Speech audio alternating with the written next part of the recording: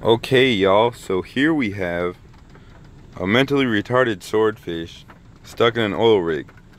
And they're using this underwater remote robot thing to grab the swordfish and pull it out of the oil rig. As you can see, it worked. But I'm guessing that swordfish was in there a long time, or it's just retarded, because it went back and got stuck again for the second time. Let's watch and see what happens.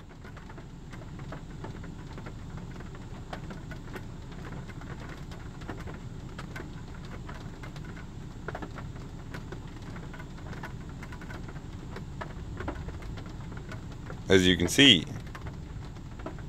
he's dumb.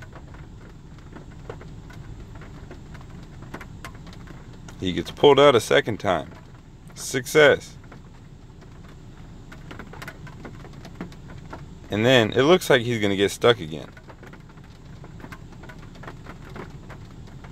But he just starts swimming in circles. And this part's actually kind of creepy. Cause look, imagine how like fucked up and like retarded he is.